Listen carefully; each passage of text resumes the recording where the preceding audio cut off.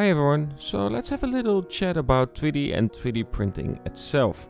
As my subscribers know, I make these concept videos and they are all made in 3D, so potentially I could 3D print them. Now I could add an extra level by printing these concepts and seeing how they look real life. But because it's polygon based and basically a flat layer, it can't be properly printed. There are still some options though to make it work with 3D printing though. But the question is, would you guys like the idea? Of course, it will be just one color like the Samsung Galaxy Note 8 I printed before. By the way, the difference with the Note 8 was that it was surface based and not polygon based. You could see it like being watertight instead of not being watertight. A surface is watertight and a polygon is not. The way I make it at least. That's the easiest way to explain it. That Note 8 was, by the way, made by the very talented Ivo Marwijk. I'm not sure if I'm actually saying that name correct. Sorry, Ivo, if I didn't. Yeah. Either way, what if I do want to look in 3D printing itself? Well, you do have some decent 3D printers out there for a good price. Sure, it will probably not deliver the same quality when you buy like a $2,000 worth 3D printer.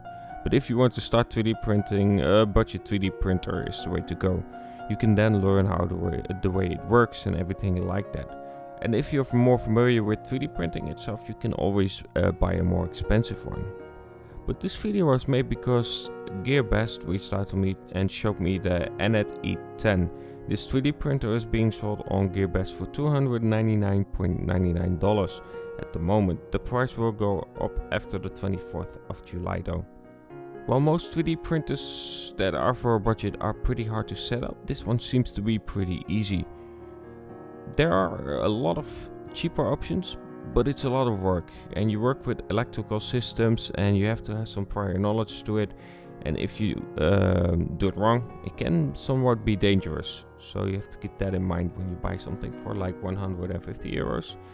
But keep that in mind. For me, I'd rather have one that is pretty easy to set up without any prior knowledge on how to set it up properly. With all the electrical systems, soldering and whatnot, that's just too much for me to think about for 3D printing itself. I probably could, but I really don't want to. Either way, this 3D printer does seem to do a decent job at printing this. The 3D model that is being printed looks actually pretty cool. It has a pretty easy display where you can see everything on.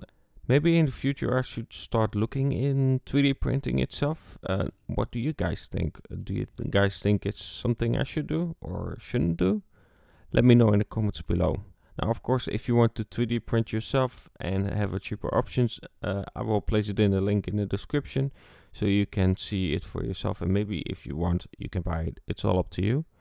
Anyway, let me know if you think I should 3D print some of my models. Yeah, let me know. Have a good one.